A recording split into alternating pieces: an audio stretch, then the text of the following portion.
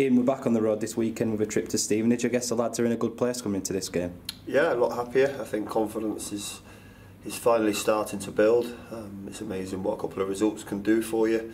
But a tough game. You know, Stevenage is a tough place to go.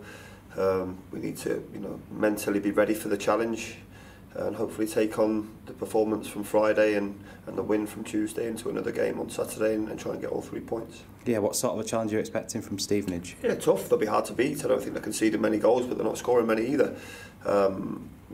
Alex is a young manager, his first year in the job, so Bolton Wanderers are a big scalp for any club, as we spoke about before, and we have to go there with the right attitude and mentality and make sure we start the game well.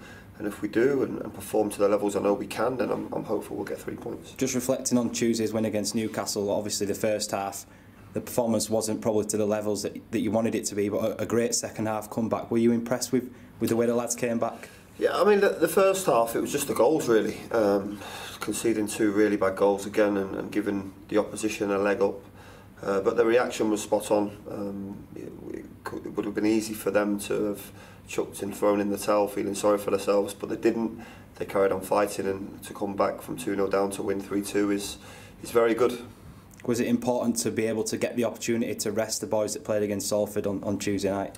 Yeah, because I think we've spoke about it many times, that the condensed nature of the fixture list this season makes it tough and physically demanding. Obviously, we're pleased that 5 subs are now allowed again, so that will help to rest some bodies. But yeah, we have to manage their workload, definitely. Yeah, what's your thoughts on the EFL's decision to extend the amount of subs we can have to 5? Yeah, it has to happen. Obviously, the amount of injuries that are happening at the moment, it's a no-brainer really for it to come in. The frustrating thing is I think it should be the same across the board. I believe the Championship can have 9 substitutes. It'd probably help us a lot more if we had more options from 5 from 9 maybe instead of 5 from 7. But as I said, I'm pleased that we've got 5 because it will help rest some bodies and hopefully prevent some injuries. When it comes to team selection, does the fact we've got a game on Tuesday and then a game on Saturday, it's a busy schedule, does that come into your thinking? It has to, because again, what we're asking the lads to do and how intense it is, it's physically demanding, so we have to guard against fatigue, definitely.